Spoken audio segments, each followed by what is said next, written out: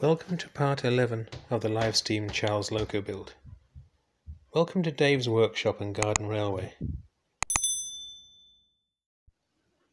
Clocking up the base to make sure it's in the right position before I drill through into the cylinder block.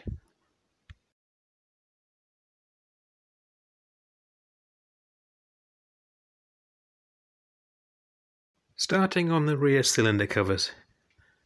That's 1.5 inch 385 grade brass bar in the 4-jaw chuck.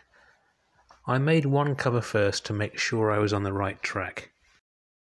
First operations.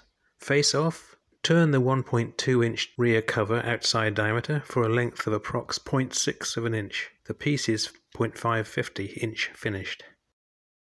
Very carefully turned bore register. The closer this fits to the cylinder the better. I'm going to use 4mm diameter stainless for piston rods.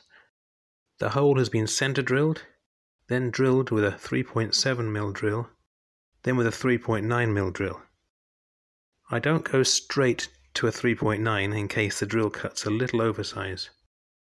The job has been hacksawed off to save material. I am thrifty. Then faced off in a 3-jaw chuck to length. In this shot, the hole has been reamed straight through with my new 4mm hand reamer. These reamers have a long tapered section, so require a straight through hole. I use a slow speed, 200 RPM. I added a pin to the soldering mandrel to make the job run true when using the 3-jaw. I thought about holding the mandrel in the chuck for the milling operations, but this didn't work out in the end. There's just solder on the end face. This time I took care not to get solder too close to the register. Turned the 0.9 inch diameter for the boss, leaving the flange 0.1 inch thick. Counterbore for the O-ring was a whoopsie. I made it a 1/4 inch diameter when it should have been 9/32. Bored with a tiny boring bar. After removing from the mandrel, the excess solder was wiped off with a Kleenex. I milled the boss in the vertical slide vise after all, using the fly cutter. Milling the second long side, using a piece of 3/8 tool steel as a parallel against the back face of the vise, so that the milled faces are parallel. Setting up the flange bolt hole drilling jig on the job using V-blocks. The long milled face is resting on the farther V-block. The holes have to be in the correct position to the boss. All 10 holes drilled for 8/8 tapping. Drilling through the cover and into the cylinder block for the 4 retaining studs. 1.8mm diameter.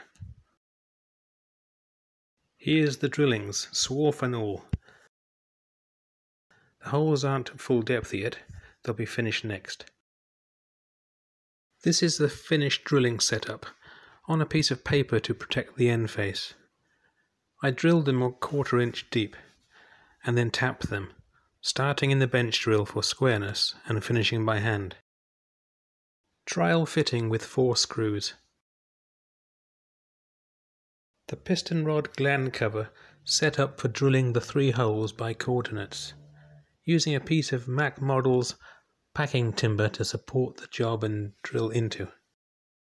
The central hole has been drilled through 4mm, and the outer holes 1.8mm for drilling through into the end cover. The job has been superglued to a piston rod for correcting the O-ring counterbore. It needed an extra 32 thou removing from the diameter. You can see the slide bar retaining bolt hole and one of the 2 screws for the gland cover. It wasn't advisable to drill these from the front cover after all, so I drilled them straight through from the inner face, making them straight through holes, which isn't something I wanted to do, but will be fine with the studs when the studs are sealed.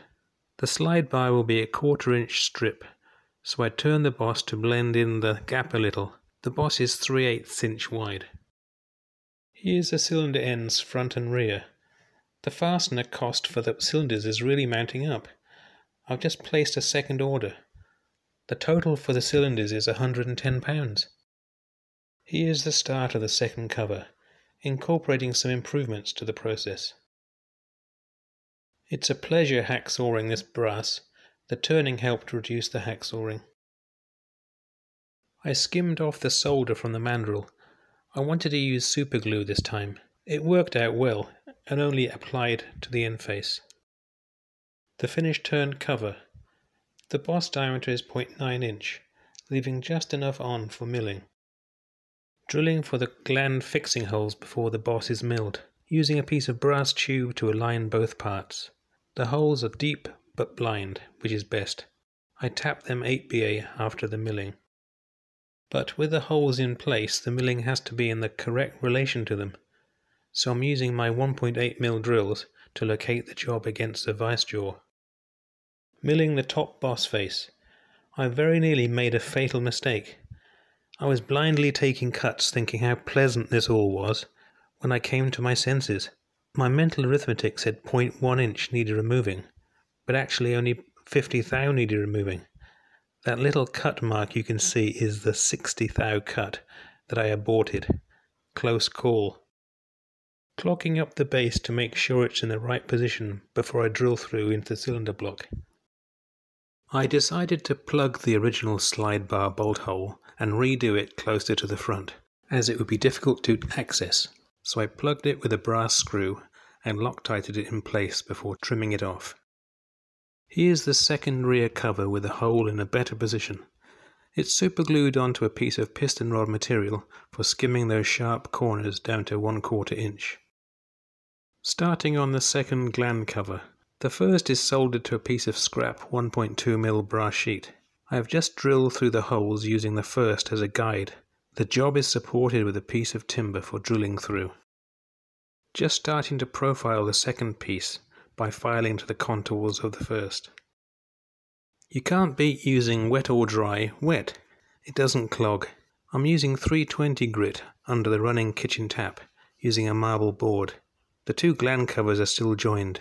I separated them soon after. Cutting a 3/32 inch brass gland cover hold down stud to length. It will be threaded 8BA on the end. Progress so far. The rear covers are finished. I'm just waiting on more fasteners. Thanks for watching.